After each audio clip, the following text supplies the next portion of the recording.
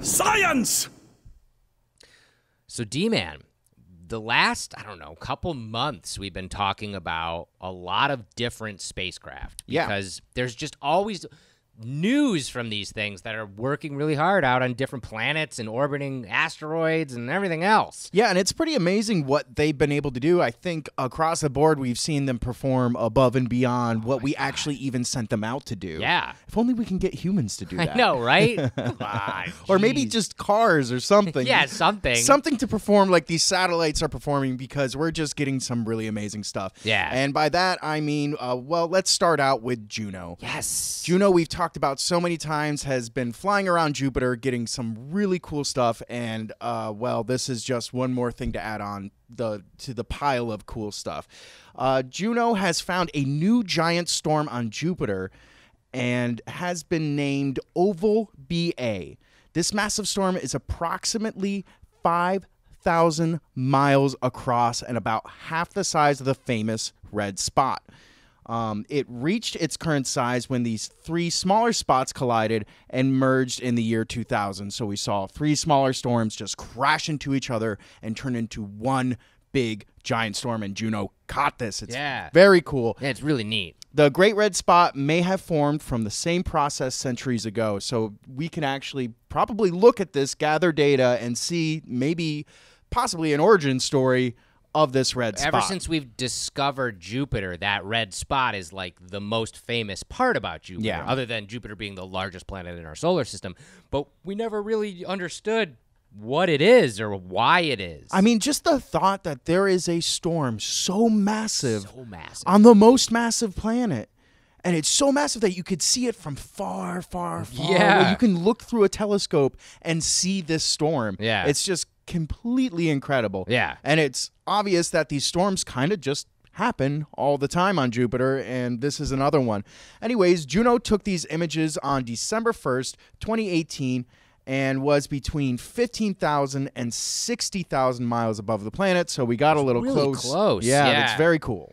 Juno has been now orbiting the planet for a couple years now, and it's really awesome because Juno, remember when we were talking about Cassini? Yes. Cassini was orbiting Saturn, and it was meant to orbit Saturn, but not really meant to get as close as we made it get near the end of its mission. Right. But it outperformed itself. We never thought it was going to do that. Juno, on the other hand, we made sure we want this thing to get as close as possible. Yeah. And it's going to get closer and closer and closer, and eventually, someday, it will go into Jupiter. Yeah, and it's built for that. I can't imagine what we're gonna find when we do that. I mean, there's so much we don't know about Jupiter, and that's why Juno's out there finding this awesome shit. Yeah. I love being able to check in with stuff like this. Another spacecraft, actually a rover that we've talked about a lot on this show, is Curiosity. Curiosity is one of the rovers on Mars, actually landed in 2012. Planetary researchers know a lot about a planet by measuring what's beneath the surface of a particular location. And they can calculate the density, the underlying material, that kind of stuff. So typically, to measure gravity on Mars or other planets, scientists rely on orbiting satellites to do that. But the data is very limited because they're not on the surface. Right. You know, like you can get a little bit, but it's not as much. So Johns Hopkins University, Dr. Kevin Lewis and co-authors decided to try calibrating the accelerometers on NASA's Curiosity rover to measure surface gravity. So let me just put this into perspective. This rover has been giving us data for the last 6 years, roving around on Mars, and we never meant for it to do this. Yet back on Earth, they're like, maybe we can take these things and recalibrate them to give us better data on this other thing that we never built this thing for. It's crazy. It makes me wonder if they even thought that this was a possibility when they sent Curiosity out. Oh, yeah. Like maybe in the back of their brain, they were like, we can use these for other things, maybe. But I bet there's a whole science team dedicated for thinking of creative ways to use these instruments that we weren't even thinking of to begin with. I bet. Oh, I would almost put money on that. So Dr. Lewis said Curiosity essentially has a new science instrument 6.5 years into its mission. This allows us to get new information about the subsurface of Mars in ways the rover was never designed to do. Now, Curiosity is in the Gale crater, which is this large crater that we're not really sure how it came to be. Was it an asteroid that hit it? Was it a lake at one time and now it's dried up? Is it tectonic? We're still learning about that. And Curiosity is ascending this mountain, kind of near the bottom right-hand corner of this crater called Mount Sharp. And now with these new processes that it can do, it's measuring the gravity as it ascends this mountain. Oh, interesting. Which is interesting. Now, we believe that maybe the central peaks of this, were created by a shock impact, and that would kind of be why there's this height, this mountain inside this crater. But the upper layers of this mound appear to be made of wide scoured sediments that are much more easily eroded, which means that it might have been not a big of an impact. It might have actually just existed. It might have been a mountain. Oh, crazy. And maybe, maybe there's other things involved. These new findings suggest that Mount Sharp's lower layers have been compacted only by a half a mile.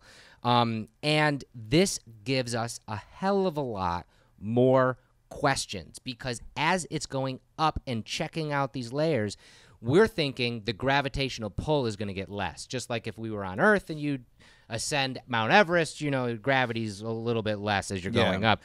It's going down, but not at the rate that we thought. Oh, weird. It's weird, and scientists are kind of, it's... Curiosity's living up to its name, because it's definitely giving us a lot more curiosity.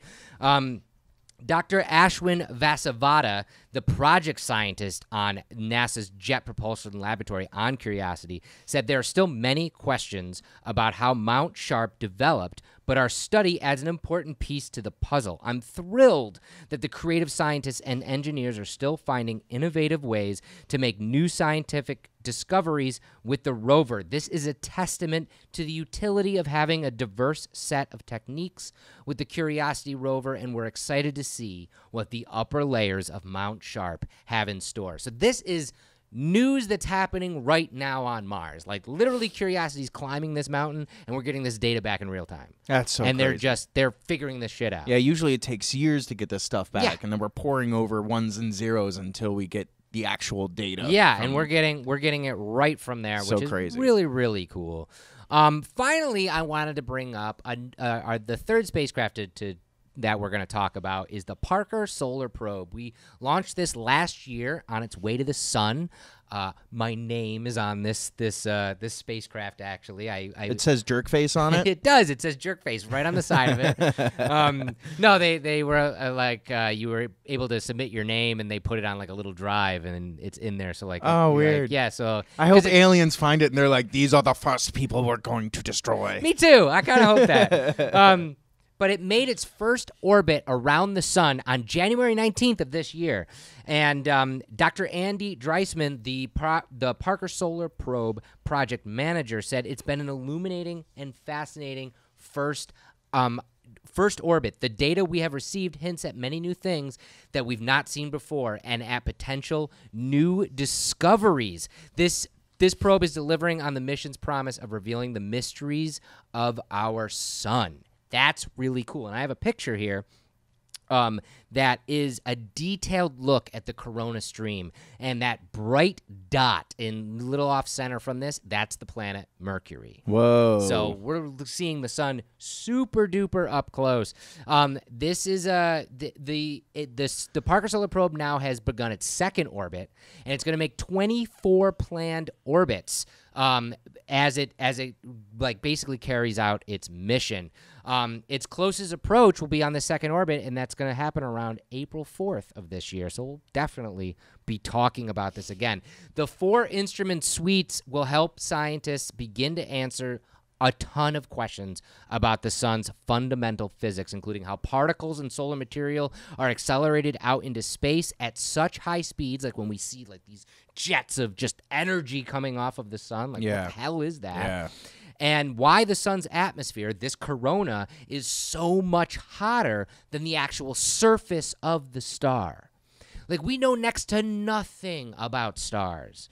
And thankfully, we have one in our backyard. And this is the first time we've actually ever sent a probe this close to one, because we never really had the technology to shield it from its radiation. Yeah, that's intense. So it's very intense and really cool. I love doing this science segment. I say it all the time because we get to check in with stuff that we talk about, and we learn new data and new things. Oh, yeah, and these are all names you're going to hear as we progress with the show and they progress with discoveries with these tools that they're using out in space. It's pretty awesome. It is really awesome. And I just want to leave you guys one last time, too, to let you know, if you're just listening to this on our mini episode of Science on the podcast, you can go on over to the Fueled by Deathcast Facebook page, and all of these photos that we've been talking about will be right on that page, so you can see them as we're talking about them.